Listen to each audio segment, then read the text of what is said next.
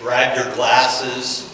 You have time to grab your kids, grab your bag, which has those medications and everything else that you need, and get out. Critical. So, like I say, probably we in Southern California see everything on this list, or might see everything except for hurricanes. Yeah, if you ever travel on your Marina Del Rey, you actually see signs on the side of the streets that say tsunami evacuation route. So they've been there for years. We have to prepare for all of these, not just the earthquakes, not just the house fire. And again, what is a disaster? Well, first and foremost, it's an event that is unexpected, that you don't have time to prepare for at the time it's happening. Okay? Number two, the emergency services people are going to be overwhelmed. They are not going to be able to respond to each and every one of us. Plain and simple, they are overwhelmed. And third, lives, health, environment are in danger. Pretty much the definition of a disaster. That means we have to be prepared to take care of ourselves, take care of our neighbors, take care of our community until the professionals can arrive. That may be a week, it may be 2 weeks, it's hard to say. It's going to, again, depend on the magnitude of the disaster. But again, now what's going to happen when we have a disaster? Think about all the things that will be impacted. Infrastructure, our freeways, our water supplies, our electrical grid could all be gone. Well, without freeways, where's our food coming from? How's food going to get into Los Angeles? How's water going to get into Los Angeles? How's electricity going to get into Los Angeles? If it's a significant disaster, real simply, it isn't. Again, must be prepared. So we're losing our services. We're losing our utilities. We're losing our communications capabilities. And very popular now are the concept of using solar devices. So whether you have a solar generator or solar panels on your roof, that's something certainly to consider preparing for the unknown. And lastly, we're going to lose our financial services. The ATM machines are not going to be working. The credit card machines in stores are not going to be working. How many people have some cash in their emergency bags? What was your address again? How many people have that cash in small bills? In ones? In fives? $20 is a lot to pay for a gallon of water. I know during the 94 earthquake, I stood in line to get a gallon of water, or a few gallons of water. Fortunately, I had a $5 bill. They were not giving change. And also, some of these items of the infrastructure are going to collide as far as their inaccessibility.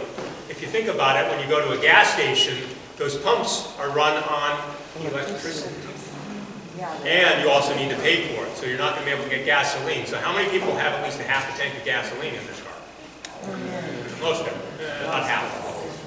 Yeah, you always need to have a little bit more than a half a tank of gas. This next slide we've talked about multiple times. The professionals are not going to be there when you need them. We're going to be on our own. They're going to be going to the hospitals. They're going to be going to the schools. They're going to be going to the large buildings and high-rises. Again, during 94, what was it, Bill? 45 minutes until Station 18 up on Balboa near Knollwood could even get out of their fire station. Their doors jammed. And they had now they've since fixed it so they can get out. That's not going to happen to them again, but that time it took them 45 minutes just to get out. So, the good news, hopefully, there's CERT volunteers in your neighborhood who can help. And again, we're here to suggest to all of you to become trained, to take the CERT training, to become CERT volunteers, if nothing else, to help yourself. If you don't have time, or you don't want to get back to the neighborhood and the community where which of course we would like, and everybody would like, your neighbors would like, that's great. Be able to take care of yourself so you're not dependent on someone else. Know what to do. Think about what other skills are needed in case of an emergency. And we're going to talk about Map Your Neighborhood later tonight.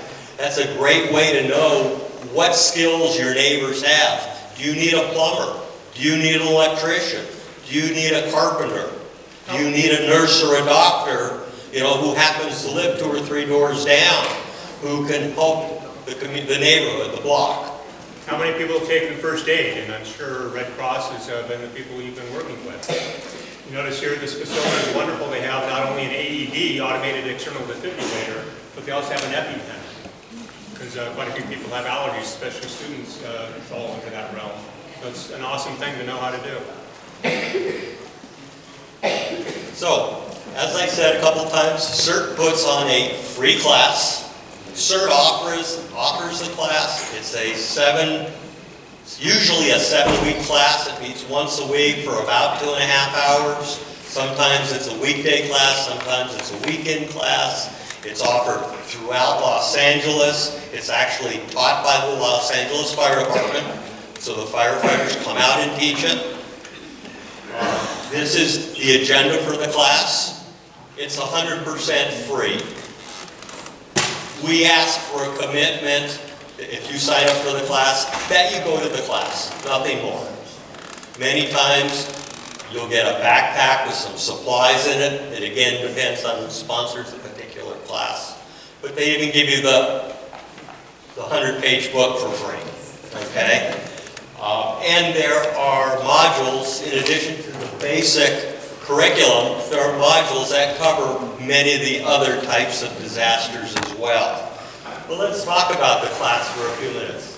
The first section talks about disaster preparedness, some of the things you've already heard tonight. How to put together that emergency kit. And where do you need an emergency kit? Well, you need one in your house, of course, but you need one in your car. What about at work?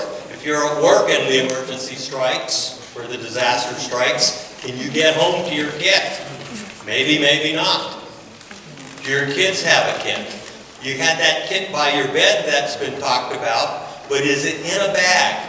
How many people remember the 94th earthquake and how much of your furniture danced across the house? Well, if you just have those shoes or flashlight laying on the floor and it's in the middle of the night, where are they going to be if the earth starts shaking? Put them in a bag, tie it to the edge of your bed where you can get to it real quickly, but now you know where it's going to be. And maybe get those glow sticks. Have you ever seen those things? Sticks. Attach it to the bag. So then you always will have a light. And there's other things to put in that bag as well, but I don't want to get into all the details. How many people, we said, have a fire extinguisher in their house? How many people know how to use it? Any idea? When you use a normal-sized home fire extinguisher, when you pull that trigger, how long does it last? An hour? 20 minutes? Any idea? 5 minutes. How about 20 seconds? 10 to 20 seconds, depending on the size. If that fire is bigger than a pail, you know, That high. forget it. Run. Do not try to put out a house fire with a fire extinguisher. Now, you might use it to do a little suppression to get out. That's a different story. But you're not going to put out a house fire. Also, how many people have seen a fire extinguisher used, whether in person or on a TV show or movie? What happens when you pull that trigger? That stuff blows out pretty hard. Don't use it on a pan fire, on your stove. You know where that fire is now? It's now on your wall, and you have a house fire. Put a lid on that pan. Doesn't have to be the right lid, any lid. Suffocate the fire, put a wet towel on it, anything. But don't use that fire extinguisher, you just made the matter worse. Some of the things they cover in the class, you know, when to use that fire extinguisher, how to use it. You actually get to practice, maybe with an electric fire extinguisher, but you get to practice how to properly use that fire extinguisher. Fire safety utility control, how to turn off the gas meter, how to turn off the electric panels. Does everybody know how to do that? Those are things that are covered in the class. There's a gas meter in the back. If you have any questions, they'll be glad to show you how to use that one and how to turn it off manually. But if you turn it off, know when to turn it off. Because legally, you're not allowed to turn it back on. The Department of Water and Power has to come out and turn it back on. Yes, Bill? Gas company. Gas company, excuse me, thank you. Sorry. Gas company has to come out and turn it back on because they got to check to make sure there's no leaks. And if you don't know how to do that, you turn it back on, you probably blew up your house and maybe your neighbor's house as well. So turn it off when you need to. Again, things that are taught in the class. Triage and basic first aid. Bandaging, wound care, opening your airway. What are the 3 primary killers? Triaging means prioritizing your victims. Now again, maybe you're not working a large disaster. Maybe you're just helping your 3 kids and they're all hurt. Which one do you help first? Okay? Do you know how to decide which one is hurt worse? Something we can teach, 30 seconds you can triage a person and determine where they are in that ranking. Light search and rescue. Again, maybe you are going home to home and helping your neighbors, helping them get out of their house. Maybe it's just a bookcase that fell on your spouse or your kid again, and you need to get that bookcase. Do you know how to do it safely so that you're not injuring them more? So while we talk about helping your neighbors, this all applies to helping you and your family as well. Disaster psychology, we heard a little bit about that. I think we're going to hear a lot more about that tonight. But again, we need to know how to take care of ourselves and our victims psychologically because there are major impacts. And terrorism and homeland defense, unfortunately, it's something we do have to talk about, and so that's one of our classes as well. And if you have any questions about this, we'll be here after to talk about it. These are the upcoming classes that we're offering in the area. CERT-LA.com is our website for the LAFD CERT program. If you go to the LAFD CERT tab, Basic CERT Training, there's a calendar or a list of all the upcoming classes. And all that you'll see listed is the current classes running and the next classes that are starting in March. They start classes roughly every 2 months, so they only put the next ones up. I've listed the ones that are starting here in the area through March right now. There's also one starting in Encino, Woodland Hills. You can go to any class anywhere you want. And if you miss it, you have to take all 7 classes to graduate. But if you miss one, you can always make it up, either at a class somewhere else or next time it comes around in your neighborhood. That opportunity is part of the program as well. Also, if you're part of an organization and you can gather 23 of your favorite friends, you could also have the class come to you. Okay, I've been given the 1 minute sign. Beyond basic training, we have monthly community meetings. So Battalion 15 does community meetings in Fire Station 87, which is on Balboa, just south of Devonshire. We will be doing a community meeting February 28th, Wednesday at 6:30 in the evening, and we're going to be talking about radios for radio communication.